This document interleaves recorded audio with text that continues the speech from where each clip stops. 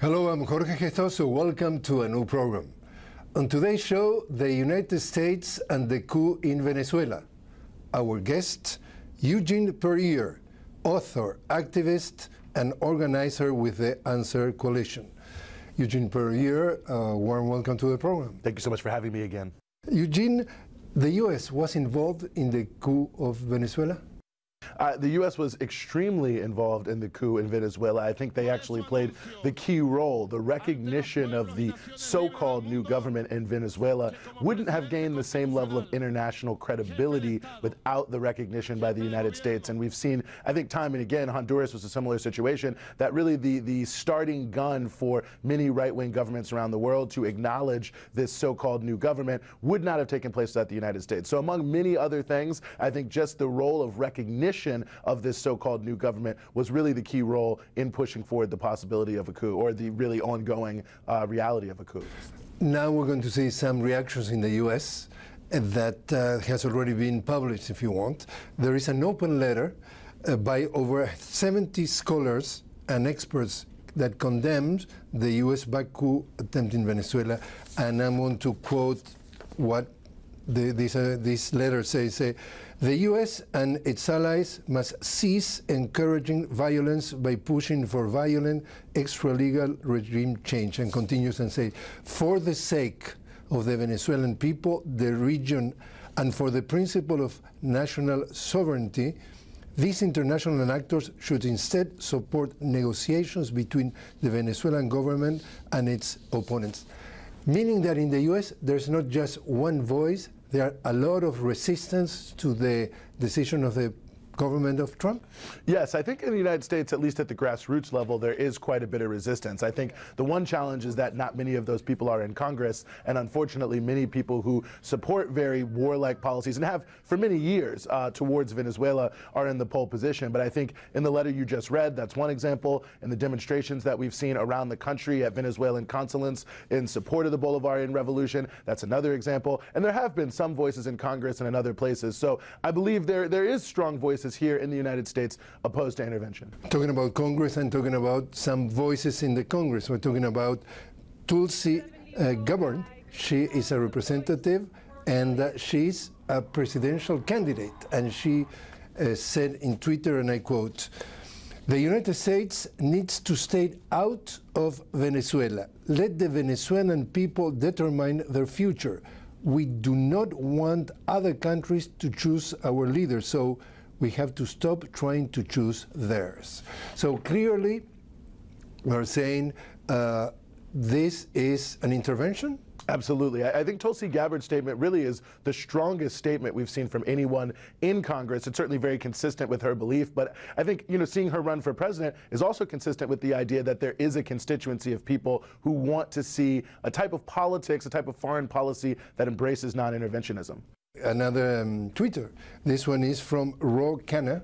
He's a representative from California, and he says in Twitter, with respect to Senator Durbin, that he has approved what the President Trump was doing, he said the U.S. should not anoint the leader of the opposition in Venezuela during an internal polarized conflict. Let us support Uruguay, Mexico, and the Vatican's effort for a negotiated settlement and the end of sanctions that are making the hyperinflation worse. I think that's a very important statement, first and foremost, because it acknowledges the role of sanctions. I mean, one of the biggest blind spots in U.S. foreign policy is this idea that sanctions somehow do not hurt the people. I can remember this going back all the way to President Clinton in Operation Desert Fox in Iraq. There's always this thing that, well, sanctions, they're only on the rulers, they're only on the leaders. But what we've seen in Iraq, what we've seen in Venezuela, what we saw previously in Syria, what we've seen in many countries all around the world is that sanctions actually primarily hurt average, everyday people. And for Ro Khanna to recognize that, that's something that almost no person in Congress has ever recognized. And he's a very influential congressman. He's from Silicon Valley, for instance, so many of his supporters are some of the most influential people. And he's been very outspoken, whether it be the war in Yemen and other issues, the War Powers Act, on really starting to at least question, if not roll back, at least start to question this U.S. foreign policy of being the world police. Jill Stein, she was a presidential candidate in the last election of 2016. She was for the Green Party. And she wrote also in Twitter, reacting to that, which I would like to get your comments. She said, the Democrats are backing Trump on regime change in Venezuela, just like they backed disasters in Afghanistan, Iraq, Honduras, Libya, Syria, Ukraine, and Yemen. When it comes to regime change, the two parties of war and Wall Street are still marching in lockstep. I think that Ms. Stein is 100% right. I mean, we saw the House Foreign Relations Committee put out a bipartisan joint statement. Elliot Engel, for instance, a Democrat, Debbie Wasserman Schultz, a very influential Democrat. And certainly we've seen on the Republican side, Marco Rubio and others. But I think we've seen consistently from Democrats, and I think that Ms. Stein is right going back in time. I mean, everyone now says, oh, well, we were against the Iraq war. The reality is that at the time, and I was an activist at that time, you know, half the Senate voted for the war in Iraq. Liberal magazines like The New Yorker were for the war in Iraq. And I think we're seeing the same thing here yet again, that much of the liberal political establishment has essentially made a Faustian bargain with the U.S. ruling elite. That if you allow us to offer some criticisms of corporate America, to offer some criticisms of income inequality, some criticisms of the treatment of minorities here in the United States, we'll stick with you and we will remain in lockstep as it concerns the foreign policy issues. And I think it really is a devil's bargain, and here we are yet again seeing that there's a bipartisan consensus, despite the fact that there is not actually, when you look at the polls, a bipartisan consensus among voters. And both major parties, the vast majority of voters, want to see less intervention, which is exactly why Donald Trump ran on a platform that was promising less intervention. Barack Obama ran on a platform promising less intervention. I mean, even if people aren't doing what they say they are going to, it's not popular to go around the world. I mean, even George W. Bush, when he ran in 2000, said, I'm not a nation builder. I don't want to intervene abroad. Now, of course, that was all completely fake. But I think we can see amongst voters, there is not a bipartisan consensus, but unfortunately amongst the representatives, there is. If you analyze that statement of Jill Stein, it really goes or put in question the backbone of the U.S. quote-unquote democracy. Because you remember that Noam Chomsky is saying, in the U.S., there are no two political parties. There's just one political party, the business party. If we're talking that we are just witnessing that two parties are acting at one at this stage, is this a democratic system? Because, for example, Jill Stein, that was running for president, she was not giving any space in the media. She was getting a minimal percentage of voters. So the one party, the business party, do not let third parties or more parties to participate. Are we in the middle of a country with a democracy or what? I mean, I've said that this is an oligarchy with some democratic features, essentially. I mean, I think when you look at the reality, I mean, this is the deep irony of the United States having the gall to proclaim on Venezuelan democracy. I mean, you look at just the last presidential election here where the Republican Party, using a system called cross-check, actually purged 3 million primarily black and Latino voters, also Asians, from the rolls before it even started. As you've also mentioned, I mean, you have the issue of the exclusion from debates of third parties, which is there's no law, there's no rule, but the two parties have actually ganged up and combined with the big media companies to keep all the third parties out of the debates. There's the issue of money, as it were. There's the issue of voter of how you get on the ballot. I mean, in each different state, there are actually different rules about how a presidential candidate can actually get on the ballot so people can vote for you. Some states, they're good states, they make it very easy. Some states, like say California, you have to get hundreds of thousands of signatures in just a few weeks, which means unless you're a billionaire and can pay thousands of people, there's really no way that you can have the opportunity to really be on the ballot and be seen. I mean, it's very, very difficult unless you have a very strong grassroots movement. And so I think we've seen time and time again that the political spectrum in the country is artificially narrowed. And this is done deliberately by the two major parties and by the media to really prevent there being a real, true democratic discussion. And I think that really the United States has to question much more seriously, or I think the citizens of the United States need to question much more seriously why money seems to actually matter more than any other factor in the viability of any politician on the political scene. Talking about the Trump policy towards Latin America, we were just watching a comment of Jair Bolsonaro, the now president of Brazil, which is very close to President Trump, accused by many as a fascist. Not Trump, I mean Bolsonaro.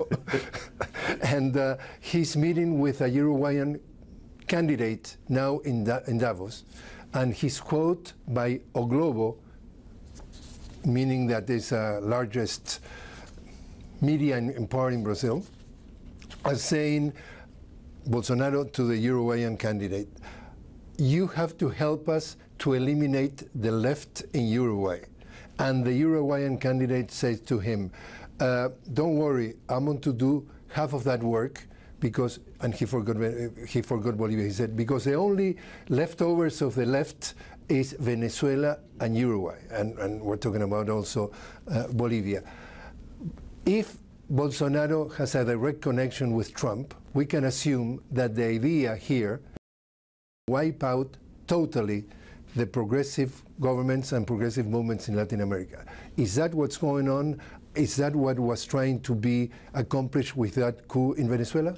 I think that's absolutely what's going on. I think the United States, which had turned its attention to the Middle East, turns its attention to Asia, has been looking for an opportunity to really roll back the progressive governments inside of Latin America. They haven't had the opportunity. They've either been bogged down or I think it just hasn't seemed realistic. But I think what we've seen, I mean, you can just look at the Colombian election, for instance, where the United States was going out of its way not only to undermine the peace process, but to pretty much openly back Mr. Ivan Duque in that election. And I mean, extreme far-right, paramilitary government. The same thing with Jair Bolsonaro. I mean, some of Trump's advisors were even there helping him run for office. But even before he was elected as a candidate, you could see from the right-wing sectors in the United States that they were heavily excited to have him in there. And look at his rhetoric. I mean, this is someone who praised the death squads that are essentially running the favelas in Rio de Janeiro now, these off-duty police officers killing thousands of people every year. I mean, you've got a situation that I think is very concerning. I mean, I think, almost shades of Alberto Fujimori, really,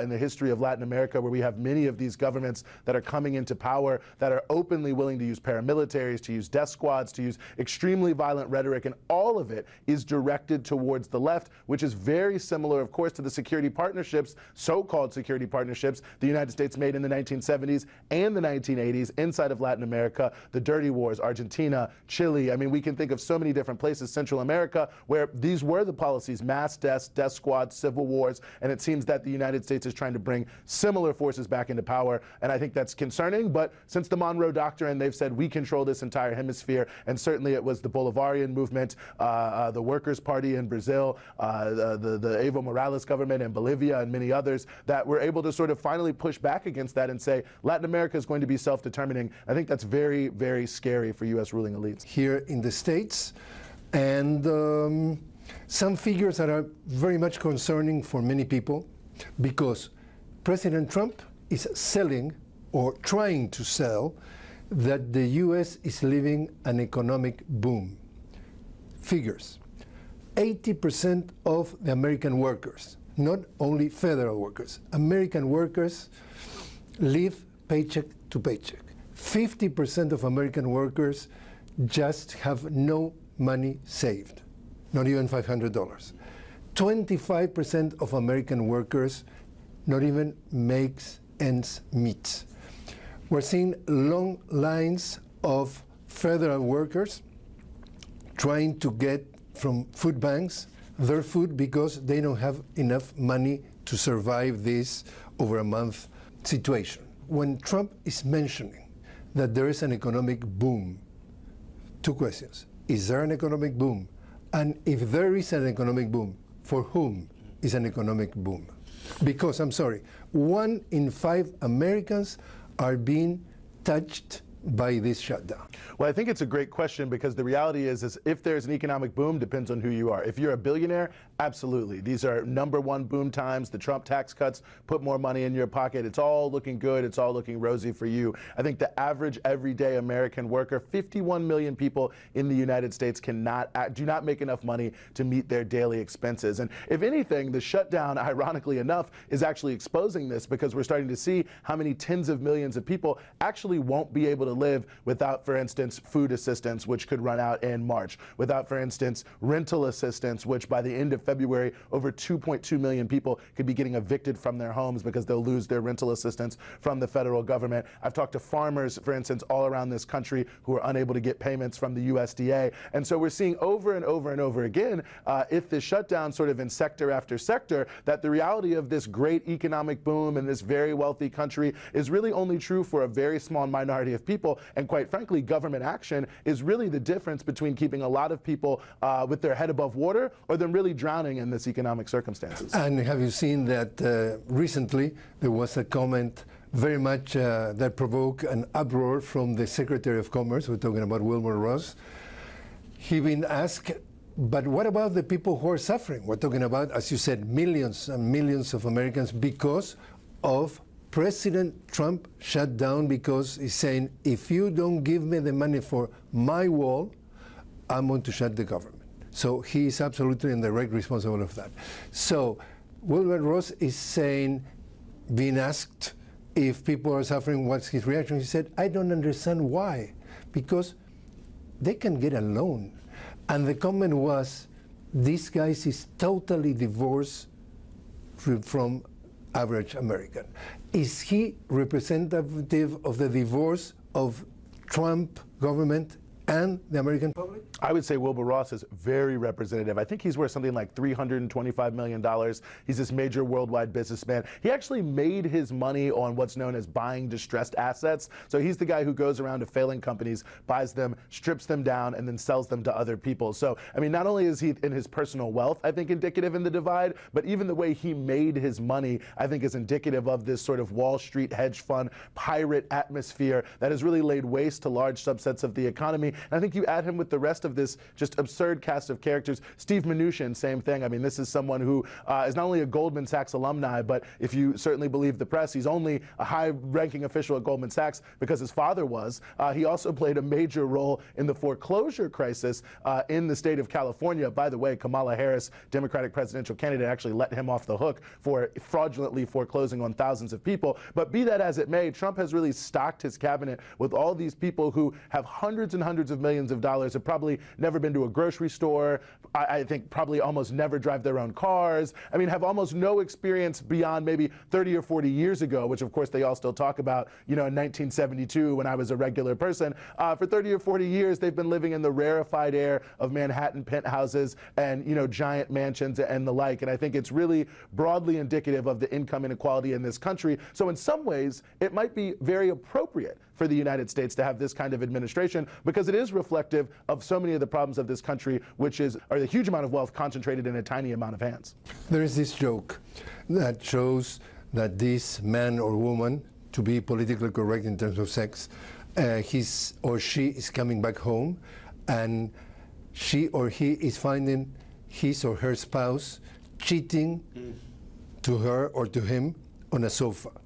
Solution: selling the sofa.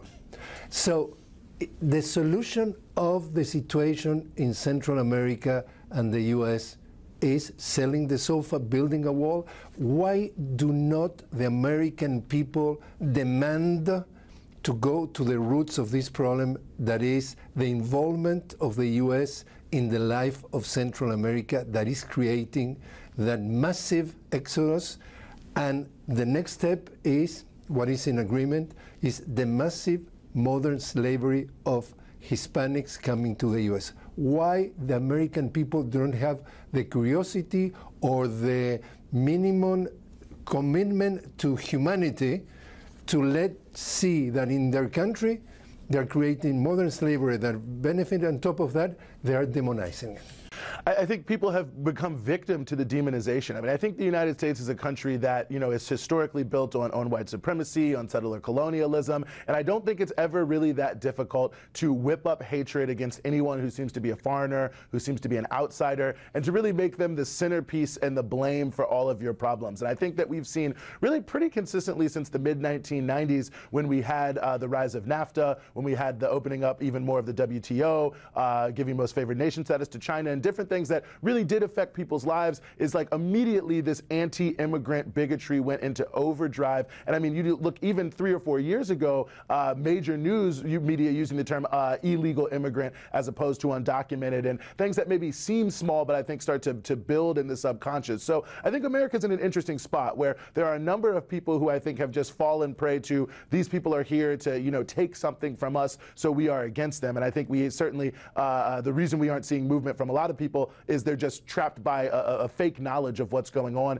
and they need to have the myths debunked. And I think on the other hand, you have a number of people who do want to go to the roots, who do want to start to push for comprehensive immigration reform, the calls around abolish ICE. But then the challenge becomes is that the Democratic Party, which is the political vessel for a lot of those individuals' hopes and dreams, is actually resistant to looking at these policies because, again, they've made this Faustian bargain where we can talk about issues domestically, internally in a more progressive way, but we have to be on the same page internationally. And I don't think many of the people in the leadership of the Democratic Party really want to truly recognize that the only way to approach this would be, from my perspective, a Marshall Plan for Central America, really to help lift those countries up and empower them economically so people don't find the need to leave. I mean, we can sell billions and billions of dollars to ultra-rich countries all around the world, but we can't help Nicaragua, El Salvador, Guatemala, Honduras. It doesn't make any sense at all. But I think really this is another issue similar to the issue of intervention where there is more sentiment to really try to deal with these issues at their root,